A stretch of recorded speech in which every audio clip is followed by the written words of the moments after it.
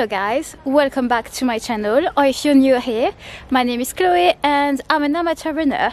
I started running, I would say, consistently during lockdown in 2020, but I only started to really take it seriously and learn how to train back in spring 2021.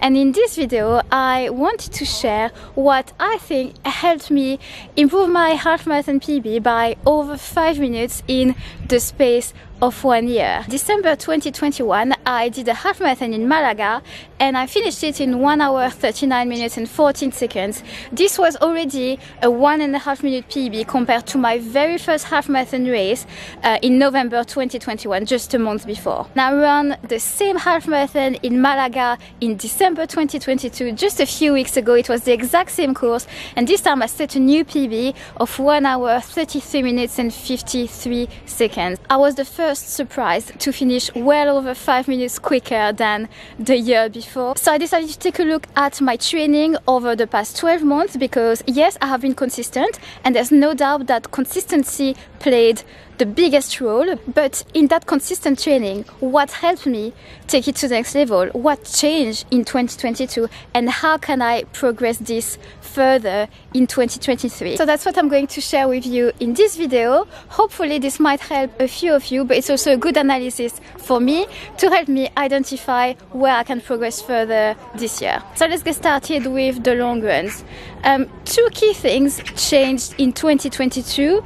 The first one is the long runs got longer, especially since Ben, who is my partner, became my coach. Ben is a very good runner, he's got years of endurance training under his belt, and then he came on board in August to shake things up in my training. When I was half marathon training in the second half of 2022, pretty much all my long runs were 20 to 22k long, so I was almost doing a half marathon every week, as opposed to in 2021 where I was maybe doing a half marathon once in a blue moon. When I was training for my half marathon, I think I only did the distance once in training. Another thing that changed is that in 2021 and early 2022 I will do all my long runs at an easy or steady pace. Ben introduced the long run workouts with blocks at tempo pace or race pace into my long runs. He also made me do progression runs. All of this was new to me, and ultimately in the second half of 2022 I had a lot more half marathon race pace practice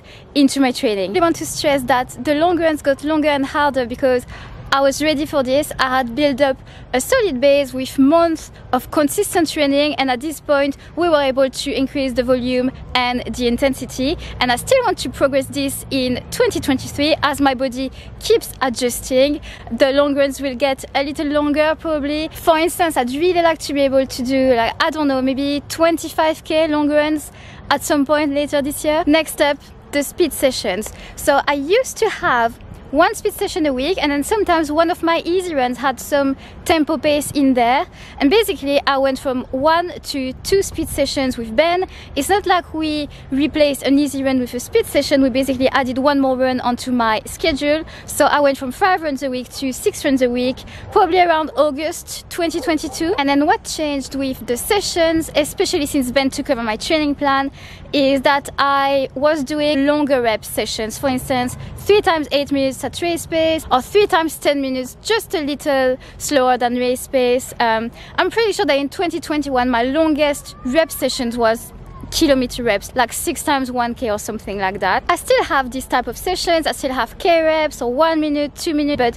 what changed really in the second half of 2022 is that I got used to sustaining a high intensity effort for longer periods of time, and it really paid off on race day. And similar to the long runs, as my body keeps adjusting to the increased volume and intensity, I'm sure Ben will spice things up again with the sessions, making them a bit harder, with faster pace, etc. in the next few months. So it's a combination of progress in these two areas, both the long runs and the sessions, that contributed to gradually and gradually is the keyword here.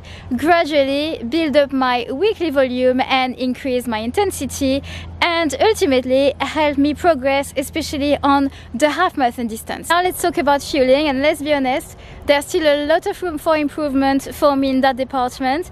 I am still very scared of gels. I can't bring myself to trying them. I think the texture really is my issue, but at least I have made some progress in 2022 in regards to fueling, just, you know, some baby steps, and I know that it really helped me, so it encourages me to carry on working on the fueling. I used to only have a few tiny sips of Science is Sports carbs and electrolyte mix during my long runs, and that was about it. As the long runs got longer and harder, I knew I needed more fuel, and I wanted also to practice for the half marathon races. I decided to try chews. I used the Veloforte chews.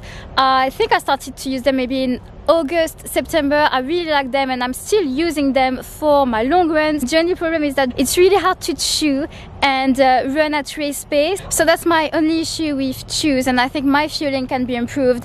I just need to try gels because that would be easier on race day, and that would probably help me progress further, because if I have more energy, then I might be able to run a bit faster. And the final category is a bit of a melting pot of different elements that are not running, but that really supported my training and my progress.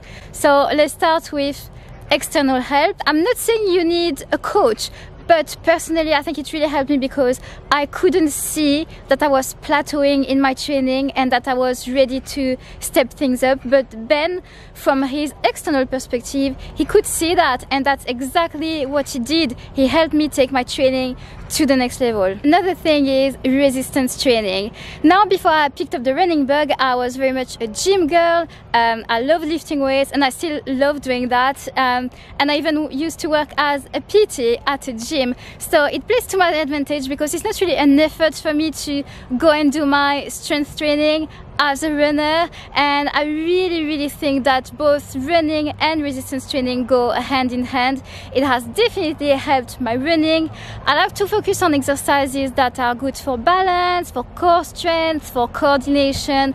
For instance, I do a lot of unilateral exercises such as lunges or single leg deadlifts. I do a lot of plank exercises, and also all my compound movements like the deadlifts and the barbell rows and all those things. It's really good to prevent muscular imbalances, it's really good for your bones, it's really good for your tendons, and it's really good to prevent injuries. My goal for this year is not only to carry on going to the gym, but to hopefully do a little bit more of resistance training. If I could go from 3 to 4 gym workouts a week, pretty much every week, that would be great. One thing I need to improve this year is my mobility work. I kind of neglected that up to this point, and I know that one day it's gonna come bite me in the bum if I do not focus on mobility.